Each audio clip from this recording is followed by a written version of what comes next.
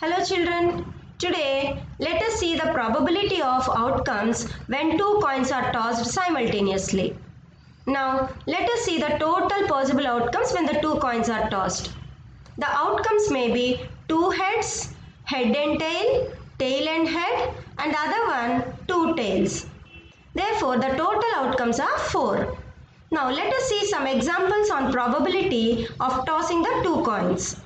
As we know the total outcomes are 4, let us see the probability of getting head on one coin, tail on the other. We know the probability is number of favorable outcomes by total number of possible outcomes.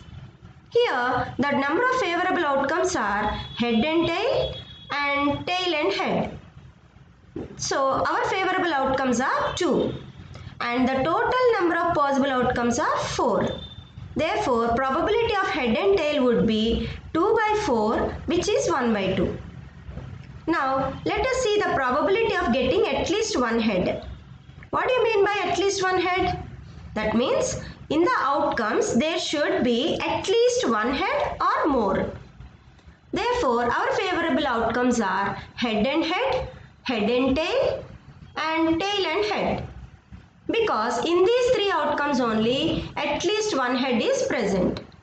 Therefore, our number of favorable outcomes are 3 by the total number of possible outcomes 4.